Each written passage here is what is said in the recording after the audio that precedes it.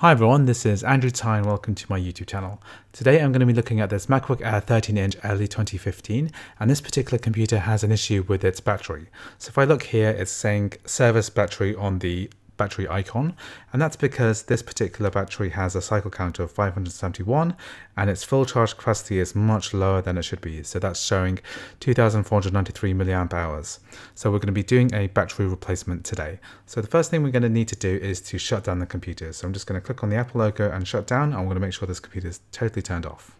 Today we're going to be installing this Brtong professional laptop battery replacement, and this particular one is the A1405, and this is a typical battery that you can buy on Amazon or eBay. I'm pretty sure that they're all the same type of Chinese produced battery. So the first thing I'm going to do is remove the packaging and just show you what we've got inside. We have the kind of typical battery with some plastic on the cells. And this is what we're going to be installing.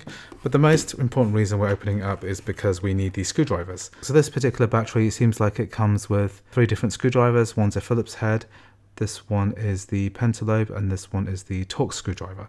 I'm not sure why they gave us a Phillips head screwdriver because we don't need this, but we've got the pentalobe and the Torx screwdriver here. So the first thing we're going to do is to flip this laptop over, and we're going to use the pentalobe screwdriver to take out the screws here. So the pentalobe is a 1.2 pentalobe screwdriver, and it's basically only really used in this particular MacBook and also the MacBook Pros from this era too. So it's good that they've included it, because that means that you don't have to go out and buy one, because it's very unlikely that you can use this exact screwdriver in any other place apart from on MacBooks.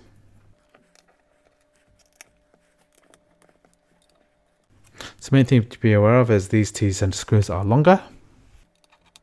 So this back plate just comes off. So all we need to do now is to disconnect this battery, which is this cable there. And then we're going to use the Torx screwdriver to take off these screws here. So there are 5 screws in total, 1, 2, 3, 4, 5 that we need to remove. The top 3 are longer.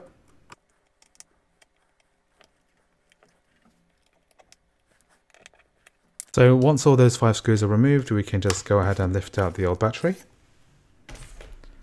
Now I'm going to fit the new battery in. So a question that I get asked a lot is, should I remove these plastic covers? Then yes, I would, because these look like they're quite a sealed package, and they probably affect thermal performance of the battery. So I would just go ahead and remove those.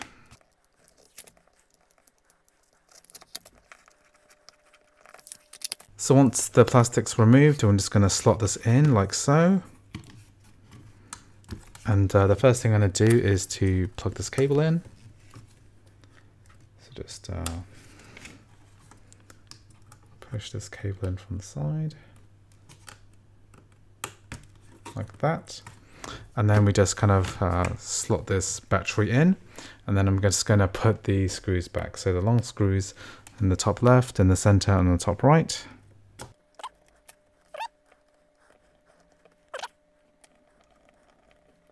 And then we have the 2 bottoms Torx screws here. So once that's battery securely in place, we can now secure this bottom cover.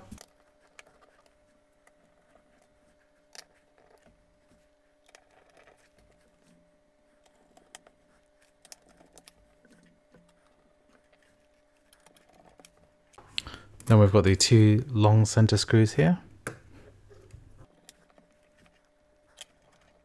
So that's now done. So that's all the screws are in nice and firmly. It's going to flip it over and check the charge rates. So I've now loaded up the battery and opened up the power profile settings. And this particular battery has a cycle count of 0, so it's a brand new battery. And what's really good news is that we have a full charge capacity of 7,300 milliamp hours. So that means that we have an excellent battery replacement. And I think that this particular brand is probably going to be quite good. I've used this brand before. I'll leave a link in the description for this particular battery. If you found this video useful, please like and subscribe, and I'll see you in the next tech video.